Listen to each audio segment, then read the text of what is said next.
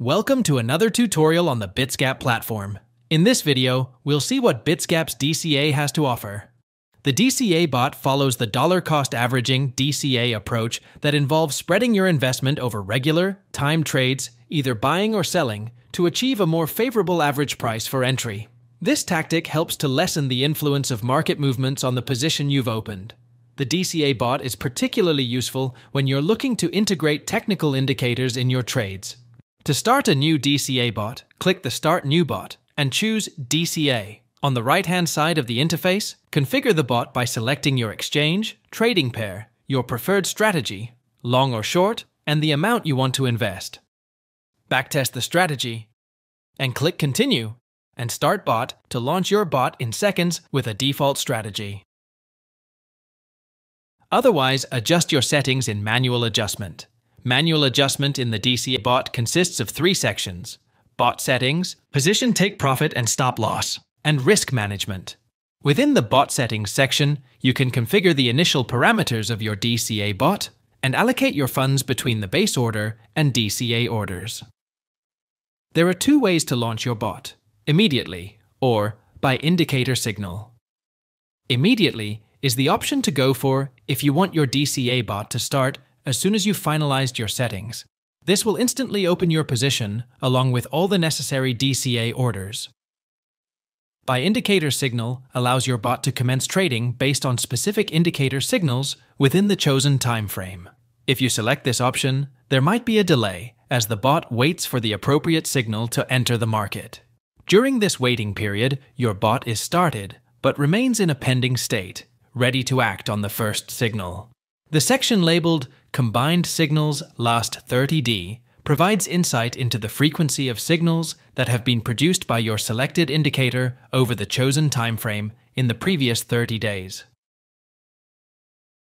Next up is the base order amount and type, where you'll determine the initial position size. You also need to choose between two types of orders for opening your DCA bot: limit or market. A limit order will establish the position at a predetermined price and may cause the bot to begin with a delay, as it will be placed at the best available buy or sell price in the order book at the cycle's start. Conversely, a market order will execute the position immediately. Following that, you'll configure the averaging orders.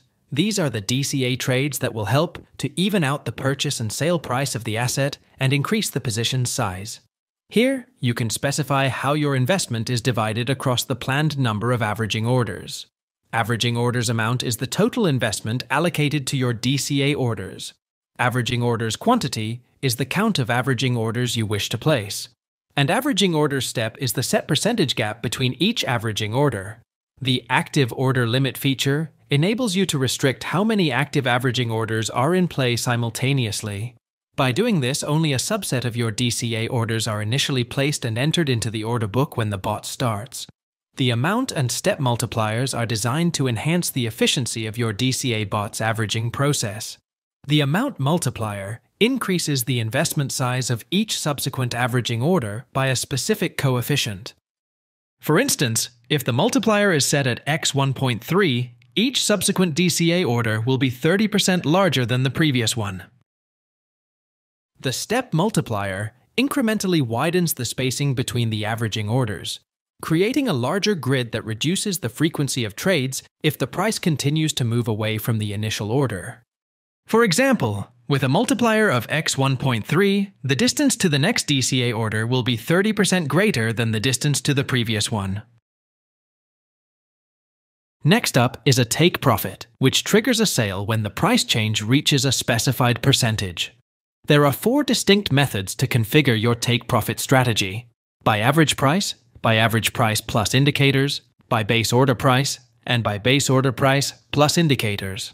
For instance, if you choose to calculate your take profit by base order price plus indicators, your trade will close when the indicator's signal is triggered and the price has risen above the minimum profit threshold set from the base order price. You may also choose to activate the Trailing Take Profit (TTP) feature, which allows you to follow the price upward instead of closing the order immediately at the take profit level. This ensures you can capture the maximum profit from the cycle. When setting up Trailing Take Profit, you will define several key parameters. First, It's the trailing take profit trigger, which indicates when to start following the price. Then, it's the price deviation, which sets the maximum allowable rollback before the trailing take profit is executed. And finally, it's percentage of the reference value for calculating the trailing take profit trigger. For instance, you can choose to calculate your take profit level based on the percentage of average price. This way, your minimum profit level will be calculated from the position's maximum weighted average price. Unlike a take profit order that locks in your gains, you can also set a stop loss to safeguard against mounting losses. The trigger point for a stop loss is derived from the highest weighted average price of the position. It finalizes the trading cycle by executing a market order to buy or sell, depending on whether you're going long or short. You may also activate trailing stop loss. This nifty option lets your stop loss tag along with the price. So, if the price climbs or dips by a certain percentage, your stop loss moves by that same percentage. Next is the risk management section that kicks off with the pump dump protection, the built-in bodyguard that pauses your bot from diving into new trades if prices start to skyrocket or plummet. It's a standard feature for all DCA bots, keeping you out of harm's way when the market gets too wild. Moving on, you can enter your preferred profit goals and loss thresholds, target total profit and allowed total loss. Flip these features on, and you get to tell your bot the exact percentage of profit or loss from your initial investment at which you'd like it to call it a day and shut down. Once your bot's profit or loss hits this preset level, the system either sells or buys the necessary coins. To make your DCA bot even smarter, consider setting limits on the price, min and max prices. This defines the range within which you allow your bot to start a new cycle. If the price goes outside this range, the bot won't trade, even if it receives a start signal.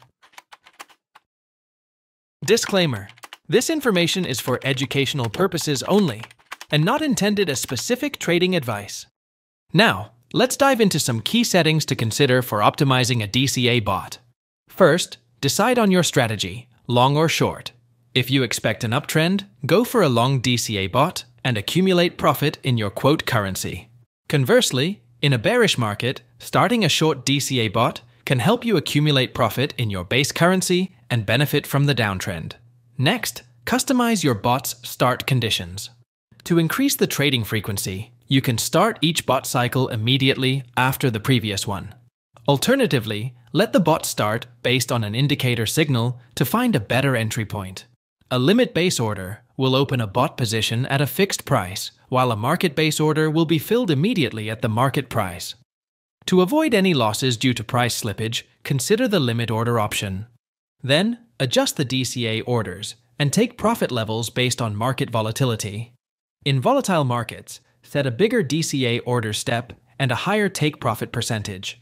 In more stable markets, opt for a narrower distance between DCA bot orders. For risk management, close the bot under the most favorable market conditions. Enable the Allowed Total Loss option to limit further losses if the trend changes and the price moves in the opposite direction. The Target Total Profit feature can be used to close your trading bot and lock in a chosen amount of return. To maximize your returns, consider reinvesting your profit by increasing the bot investment. Activate the Reinvest Profit option to add the accumulated profit to your bot investment, ensuring all allocated funds work to your advantage. Lastly, regularly monitor your bot and adjust settings as needed to align with market changes for optimal performance. That's it for today. Stay tuned for more videos, explore other Bitsgap tutorials, and happy trading!